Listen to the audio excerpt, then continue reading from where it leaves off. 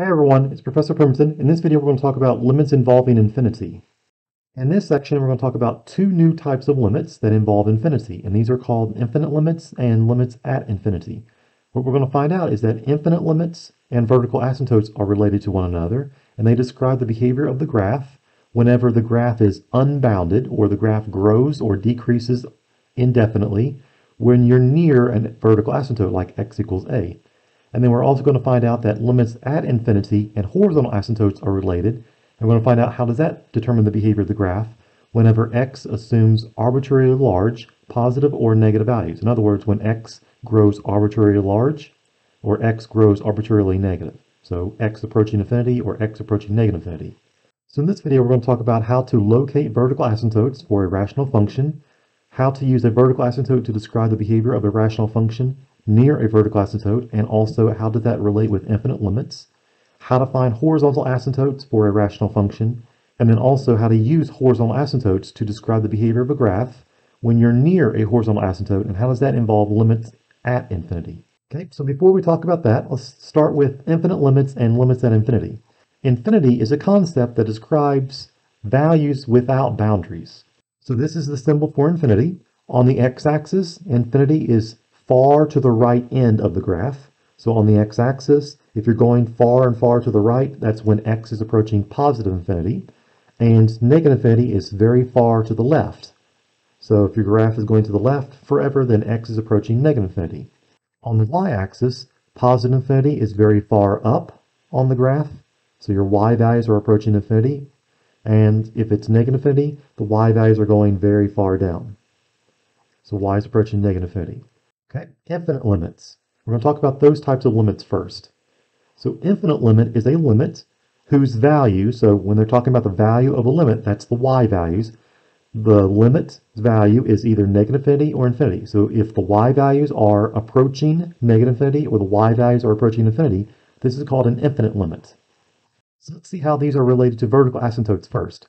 So if c is any real number, and you have the limit as x approaches c from the left side of x equals c of some function, and your y values are either infinity or negative infinity, or if the limit as x approaches c from the right side of x equals c of a function is either plus or minus infinity, then we say that this number, x equals c, is a vertical line and a vertical asymptote for the graph of the function.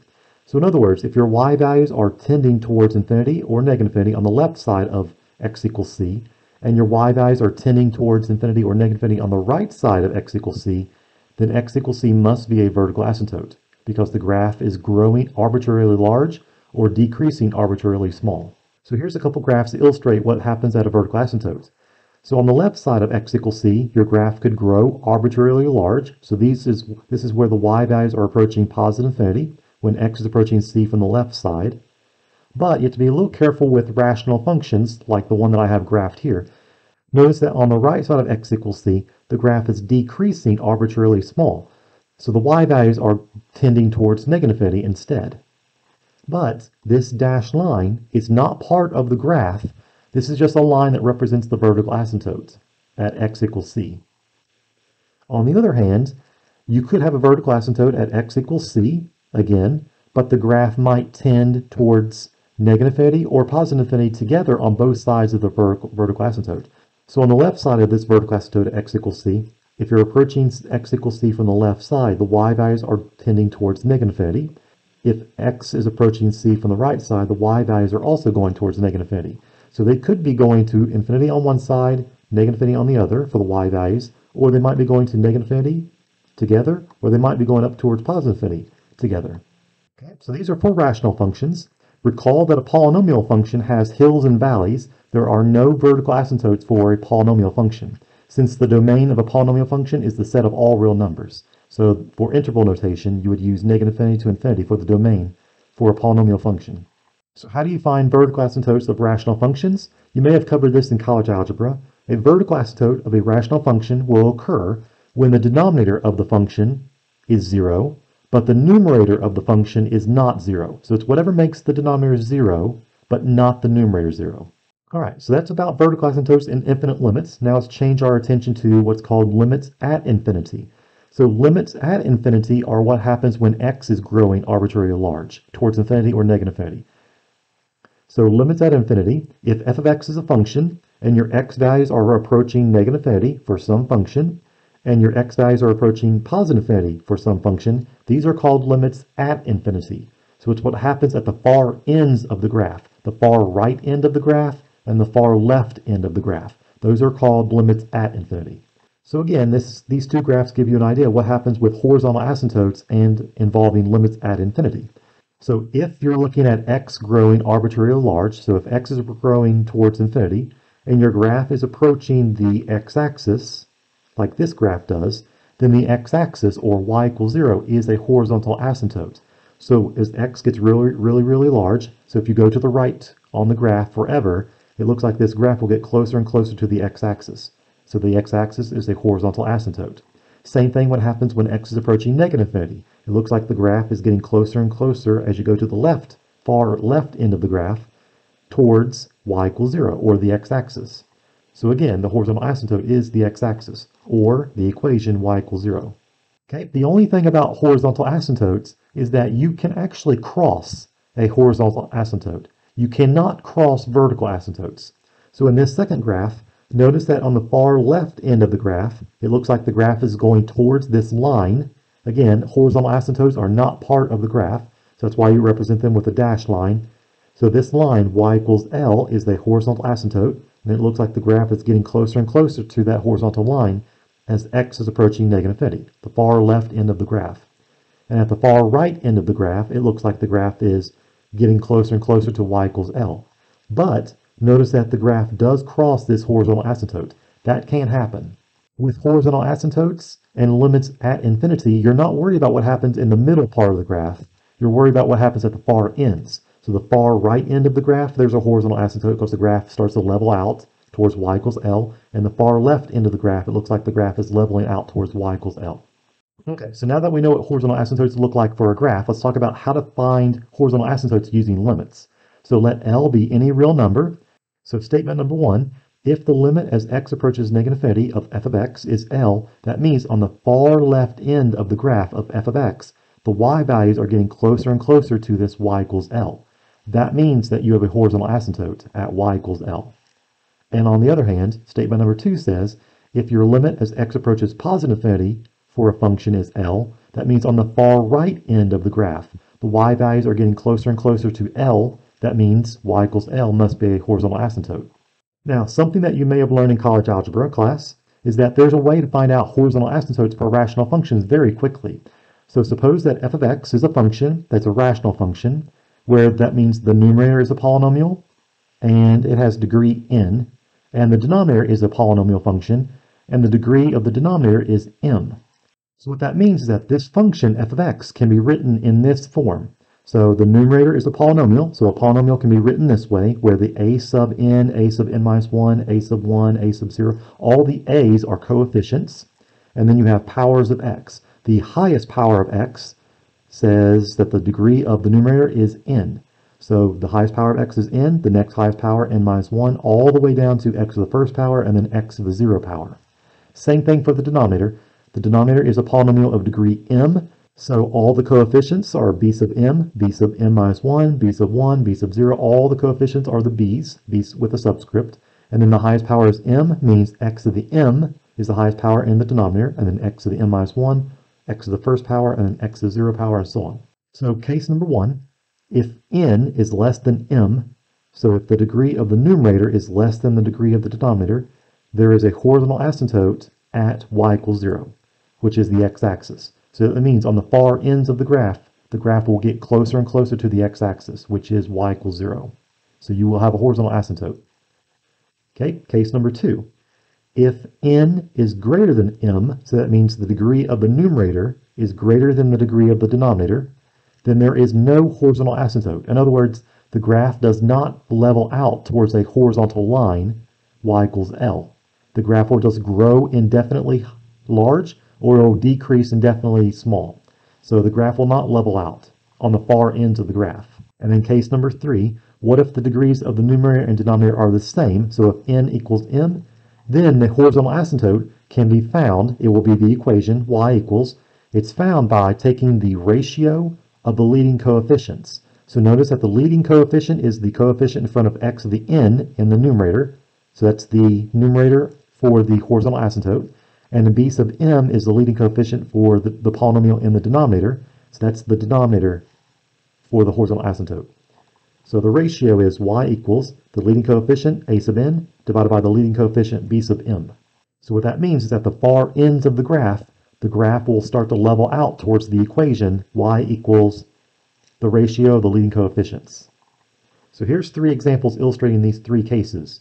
Okay, so for example, let's say you have a function f of x equals 3x squared plus 11 divided by 4x cubed plus 6.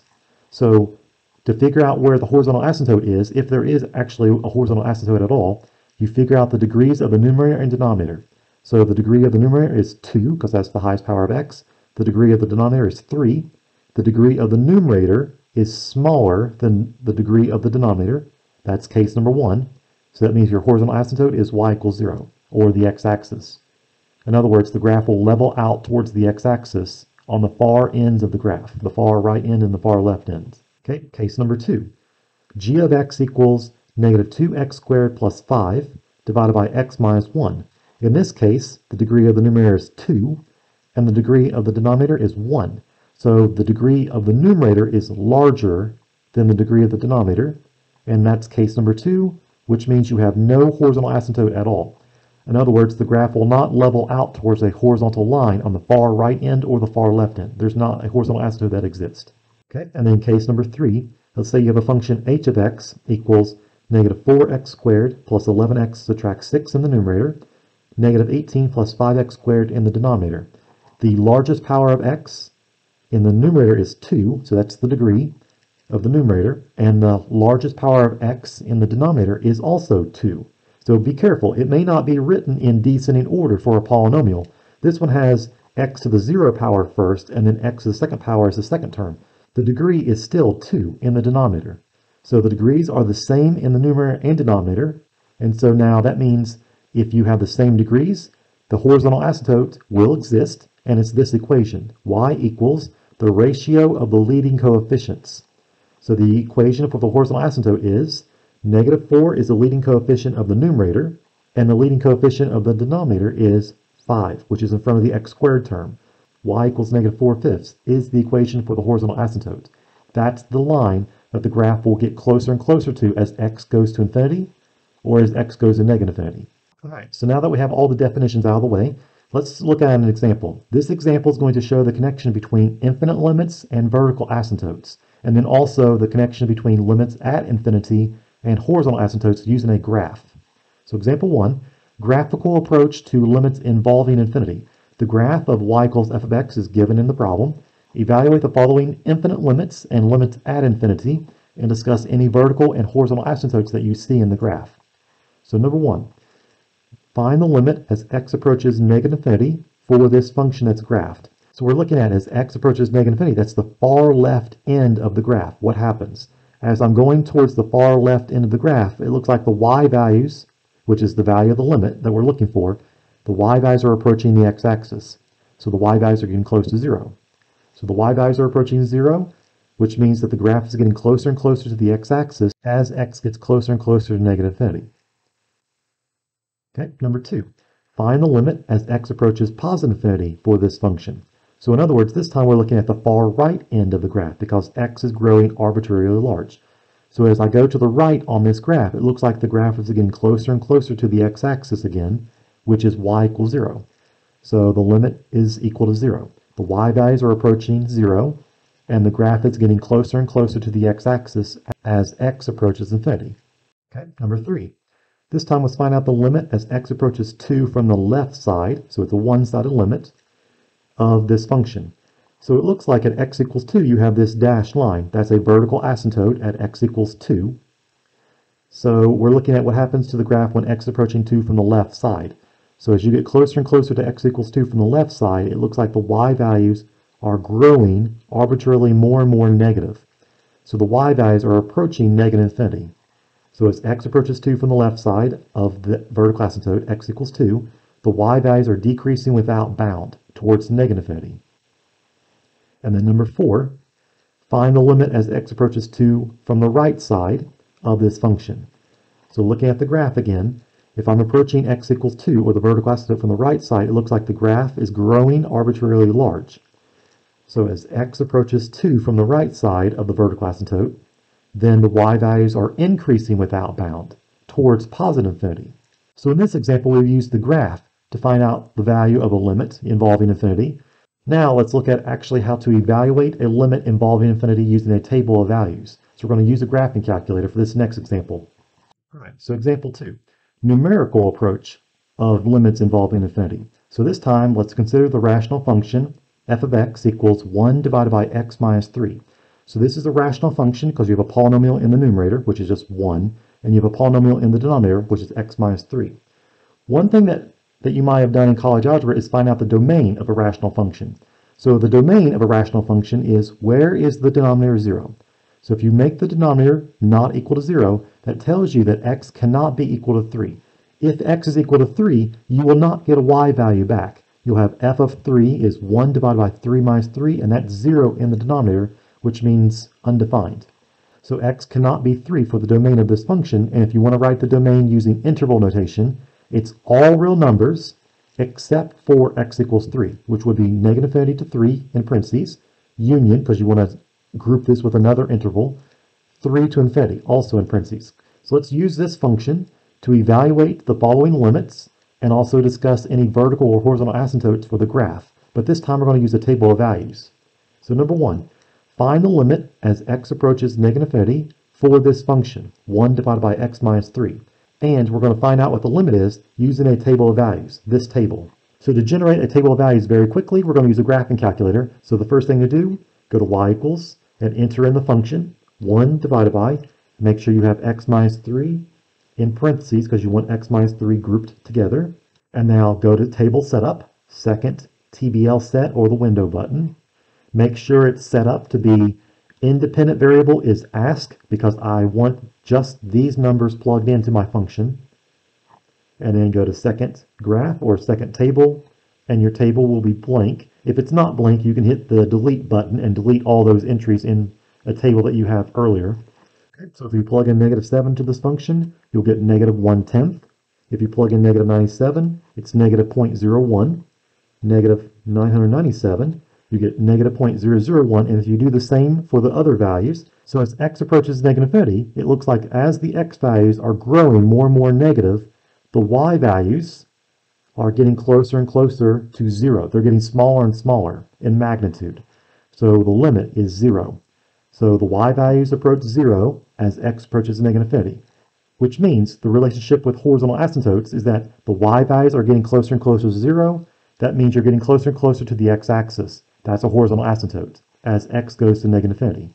Okay, now number 2, find the limit as x approaches positive infinity for this function. So again, we're going to use a graphing calculator to find out what these values are for the y values for this function. The function should already be entered under y equals, so your table should be blank. If it's not blank, use the delete button to delete all those entries from the last table. I want to plug in 13, I get 1/10, 103.01, 1003, you get 0.001, and then so on. Notice as x is growing arbitrarily large, because x is approaching infinity, the y values are, again, getting closer and closer to 0. So since the y values are approaching 0 as x approaches infinity, that means that there must be a horizontal asymptote at the x-axis, or y equals 0. So that's the value of the limit. Okay, number 3. This time we're going to look at what happens when you get closer and closer to 3, and we knew that 3 was not part of the domain. So that means that you can't plug 3 into the function, but what happens when you get close to 3 from the left side or the right side? So number 3 says, find the limit as x approaches 3 from the left side for this function. So again, we're going to figure out what is the limit using the table of values. Okay, so if I plug in 2.9 into the function, I get negative 10. 2.99 is closer to 3. I get negative 100 for the y value. 2.999, and then so on. Notice as x gets closer and closer to 3 from the left side of it, so you're on the left side means your x values are less than 3, but you're getting closer to it. The y values are decreasing without bound. The y values are becoming more and more negative. So as x approaches 3 from the left side of the vertical asymptote, x equals 3, the y values are decreasing without bound, and it looks like the y values are tending towards negative infinity. So that's what the value of the limit is. Okay, and then one more. Number 4, find out what the limit is as x approaches 3 from the right side for this function, using a table of values. So this time we're going to use a table of values that starts with 3.1 because we're on the right side of x equals 3 this time. So you get 10 when you plug in 3.1. Now let's get closer to 3. 3.01. You get y value of 100. 3.001, the y value is 1,000, and then so on. So it looks like as x is getting closer and closer to 3 from the right side of it, so that means your x values are greater than 3, but they're getting closer to 3. The y values are 10, 100, 1,000, 10,000, and so on. It looks like the y values are growing without bound. They're increasing without bound. So as x approaches 3 from the right side of x equals 3, the y values increase without bound towards positive infinity. So that's the value of the limit. The function is approaching infinity as x is approaching 3 from the right side. So now that we've talked about the last two theorems, there is actually a much more efficient way of finding horizontal and vertical asymptotes rather than looking at the graph or a table of values. You can actually look at the function and determine what the horizontal and vertical asymptotes are. So let's look at example 3. Locating asymptotes. Consider the rational function f of x equals x minus 2 times x plus 3 is the numerator, x subtract 1 times x plus 2 times x subtract 5 is the denominator. Locate all the vertical asymptotes and any horizontal asymptote that you may have. So let's start off with the vertical asymptotes. Okay, we know that the domain and vertical asymptotes are related to one another. So we know that if you want to locate vertical asymptotes, it's what makes the denominator 0, but not the numerator. So let's take the denominator, set it equal to 0. So if x minus 1 times x plus 2 times x minus 5 is equal to 0, that means x minus 1 could be 0, or x plus 2 is 0, or x minus 5 is 0. So x equals 1, x equals negative 2, and x equals 5. If I plug in 1 into the numerator, it's not 0. So that means x equals 1 must be a vertical asymptote, because it's what makes the denominator 0, but not the numerator. Same thing for the other two. If you plug negative 2 into the function, into the numerator, you will not get 0. So it must be a vertical asymptote. And x equals 5, same reason. It's a vertical asymptote as well, because it does not make the numerator 0, but just the denominator. And be sure that when you're writing the equation of an asymptote, it's not just 1, negative 2, and 5. It's x equals 1, x equals negative 2, and x equals 5. You want equations for the asymptotes, not just the numbers. Okay, so now let's find out the horizontal asymptote. And we talked about this earlier in the video. If you want to find the horizontal asymptote, you want to find out what is the degree of the numerator and what's the degree of the denominator. So if you take the numerator and you multiply it out, you'll get x squared plus x subtract 6. So the degree of the numerator is the highest power of x, which is 2. If you take the denominator and multiply it out, so if you take x minus 1 times x plus 2, get that answer, and then multiply by x minus 5, you'll come up with x cubed, subtract 4x squared, subtract 7x plus 10. The highest power of x that appears is 3, so the degree of the denominator is 3. So what happens when the degree of the denominator is larger than the degree of the numerator? That means that the horizontal asymptote is the x-axis, or the equation y equals 0. So on the far ends of the graph, the function will get closer and closer to the x-axis. So this is a good place to stop our video. In this video, we talked about how to find horizontal and vertical asymptotes algebraically with a graph and also with a table of values. And we also talked about the relationship between limits involving infinity and vertical and horizontal asymptotes. If you have any questions about any of the examples in this video, please let me know. Or if you have any questions while you work on the homework for this section, please let me know that as well. And I'll see you at the next video when we talk about limits involving infinity with application problems.